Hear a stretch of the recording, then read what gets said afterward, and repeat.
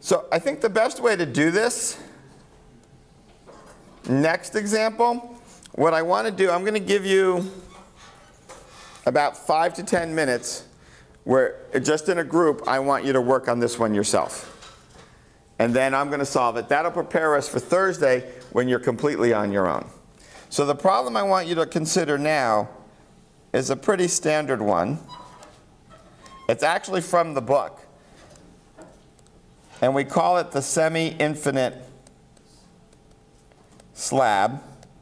So what we want is the temperature to go to 0 as y goes to infinity. So this is x equals 0, y equals 0, and this is x equals 10. And then we're going to set the temperature to be 0 degrees on each side and 100 degrees here. And what we're going to solve is just del squared T equals 0. So a steady state temperature distribution, no heat sources, that matches these boundary conditions. Of 100 down here, 0, 0, and as this thing goes to infinity, the temperature goes to 0. Now, things are never infinitely long, but there are lots of examples where things are very long. And as long as the edge is far away, that might as well be infinity. I do a demo where I hold a steel tube into a flame. And it takes a really long time before my hand gets warm. I mean, this tube's only like this long. But for all practical purposes, that's infinity compared to the distance from the flame. And the temperature is basically, I mean, in that case, room temperature, but it's the infinite limit temperature at my hand. So I want you to take 5 or 10 minutes and just work on this. You can work in groups. You can work with your neighbor. And then we're going to switch and do a solution.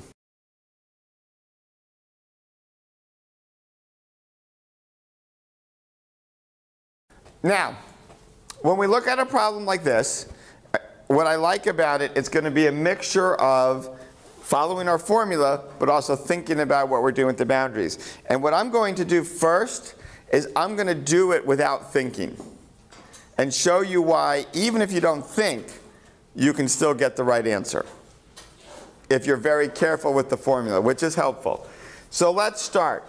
We have a rectangle, so which coordinate system are we going to use? Cartesian. So using step 1, we decide Cartesian.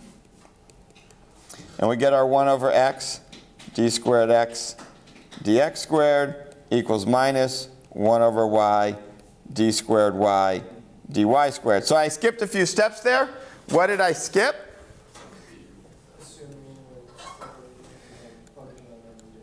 Right. So I'm going to assume t of x and y equals x of x, y of y, plug in and divide by t. If you're going to jump right to this on the test, you better write this sentence for me, or you won't get full credit. I'll just tell you right now. I need at least some words justifying. I don't need all the algebra. If you can do it safely in your head and not miss minus signs, notice I had to get a minus sign there because I put it on the other side. You're good. Now, I might look at this and go, oh, good. I've got my harmonic oscillator equations. I've been doing a bunch of harmonic oscillator equations. So I'm going to set this equal to something interesting. But you know, let's just be a little non-thoughtful. Make this lambda and make this lambda. Right? Those are constants. That's what I'm allowed to do. So I'm going to have the equation, if I take my y equation, of d squared y over dy squared equals minus lambda y. What's the solution to that equation?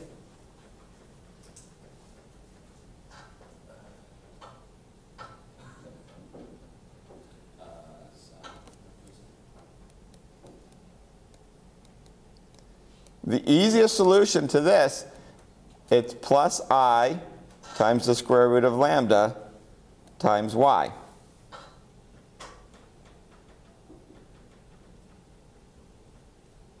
right? Think about that for a second. I'm going to take two derivatives. I could also, presumably, can I do a minus? Yeah, I can do a minus, because the minuses would cancel. Oops. But I'll leave it as plus for now.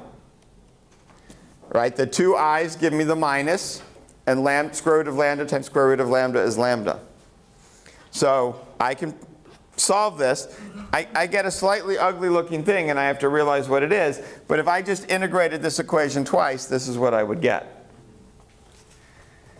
Now, having done that, I now go to apply the boundary condition. And I need, as t goes to 0, I need as y goes to 0, infinity, I need t to go to 0. Well, what's the only exponential function that goes to 0 as y goes to infinity?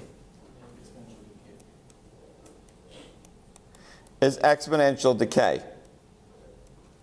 So I need an e to the minus ky for this to work. So what I need is minus k to equal plus or minus I times the square root of lambda. So if I'm going to solve for this, I see if I square both sides, this will tell me k squared has to equal minus lambda. In other words, lambda is minus k squared. So if I go back, I realize I should have started the problem with minus k squared.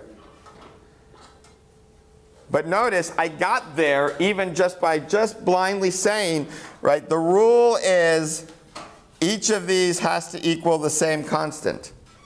Right? There's no reason I need to get fancy here and put k squareds or minus k squareds or anything like that. It makes the math easier if I can figure out the right constant to put here. But if I don't put the right constant here, I can still solve the problem. And I really wanted to do that explicitly for you so you could see that. If you just pick a constant and go, you just have to be careful as you go along. Now, if I was looking at this to begin with,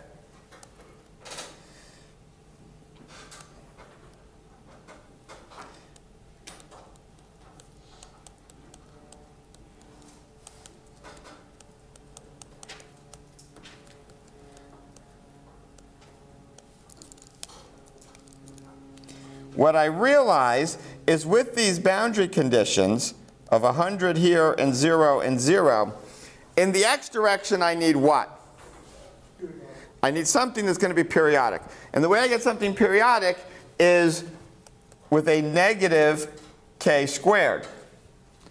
Now I look and say, okay, in the y direction, is that going to work? And I realize the two minus signs cancel. And d squared y dy squared equals a positive k squared is the equation for an exponential. So this will correctly give me the exponential decay and the periodic signs that I need in the two different places.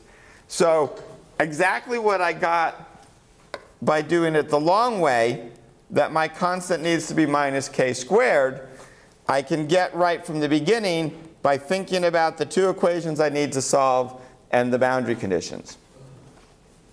So I've already seen this equation becomes d squared y dy squared equals k squared y.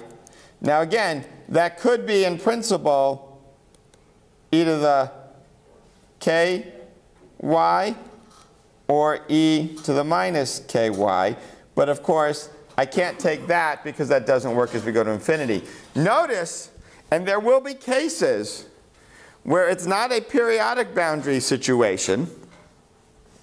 You will keep both of these because these are the only ones that can solve the two different values of the two different boundaries. And you're going to get sinches and coches instead of sines and cosines. So there are places where the two things you will keep will be these two. Okay? So if I had to go from, say, 100 to 20 degrees, not to 0, then in principle, I might need the sum of both of these.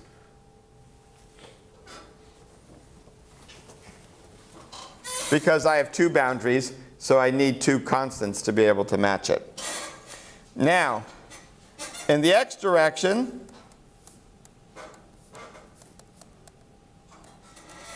I get my usual sines and cosines, and this should be pretty quick at this point.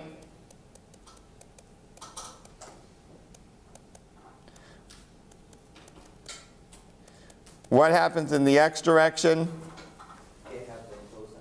Cosines go away because of the boundary at 0. That's really just a phase choice, by the way. If I define x equals 0 to be somewhere else, I'm probably going to use e to the ikx's and make it work. Because then I'm going to treat it probably, even though it's 0 at both ends, I'll probably be treating it more as periodic than being 0. If you remember when we did our Fourier series problems, it's nice if you can do it as the zeros, because it fits a little bit better at the boundary. But the sums work in either case. And then what happens to k? Remember, this is 10 across. K is equal to what? Not n pi.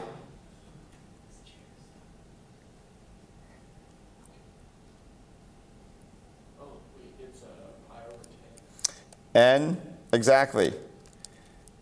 N pi x over 10. Because the first fundamental is when x equals 10. I want n pi. And this is what you did when you did waves on a pipe, when you did sound waves on a pipe, when you did standing waves, when you did waves on a string. You just have to keep track of what you're doing. If the boundaries on the sides were constant, would we just use the cosine instead? Well, if they were constant, non-zero numbers, you now have periodic boundary conditions. I would keep both. And you'd have to solve for a and b. Right? There'd be a relationship that you'd get. The fact that it's periodic would fit k, would fix k, but you'd have a and b left, and you'd have to match the actual value at the boundaries. Can you do like a Fourier series? Yeah. Well, you just for each n, you can plug in, and you would do the Fourier series because you would plug in the x's for the boundary and do that, which is about what we're going to do now for the bottom boundary here. Right? Because now we have t of xy is the sum over n of a sub n. Notice we know what k is, so we have e to the minus n pi y divided by 10 sine of n pi x over 10. And at y, at y equals 0, that means we have t of x 0 equals the sum over n an sine of n pi x over 10. So notice if you had values at x equals 0 and x equals 10 that were not 0, okay, you would have the two extra constants coming in, and you would deal with it that way. And now we get to do our favorite what? Projection. So a sub n is equal to, and this equals 100. So a sub n is equal to 2 over 10, the integral from 0 to 10 of 100 times sine n pi x over 10 dx. And why do I have a 2 over 10 out here? That's my normalization to make it work. How do you know that it's 2 over 10? All I have to do is integrate sine n pi x 10 squared from 0 to 10 and see what number I get. And then I take 1 over that. Because that's our definition of the normalization. Oh, right. You want this times itself to be 1. Okay. Right. So you need the number out front to make this times itself 1. So you just imagine that this was one of these instead of 100.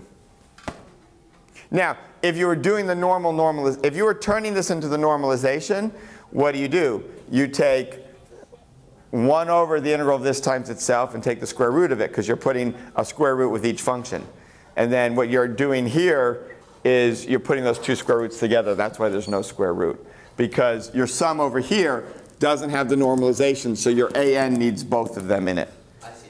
And that's the kind of tricky point, right? It's, if you go back to the lectures on Fourier series, it's the difference between when we did Arquette was its normalization times sine, and so our projection had just a square root from that sine times the function. And then when we put an times Arquette into our series, we had a square root times a square root, which gives us the whole thing. Versus here, where there's no square root, so the an now already has the square root times the square root. So I realize that's the most confusing notation I could probably come up with for anything. But if you look back at our Fourier series lecture, I do a direct comparison between putting all the normalization with the an, because your series isn't normalized, versus normalizing your basis functions ahead of time. But at the end of the day, since you do an times the function, the square roots work out. When you do this, just so you have the answer, but it's in the book, when you go through all of this, you get 400 over n pi if n is odd, and 0 if n is even. So your final answer for the temperature distribution is sum over the n's odd of 400 over n pi e to the minus n pi y over 10 sine of n pi x over 10. And you should do, I really encourage you, do some 2D plots of this. Obviously you can't go to infinity, but you can go to a large number in y. Take a few terms and see that it's 100 and it goes to 0. Notice it's going to have to do some slightly weird things at the corner. This is always the problem with these. Right? Is it 100 at the corner or is it 0? You know, in real systems, obviously these corners just vary rapidly but have some smooth variation. So there's always a little bit of an approximation, and so you can get some wiggles there that don't quite make sense. But other than that, it all works and looks good. Any questions?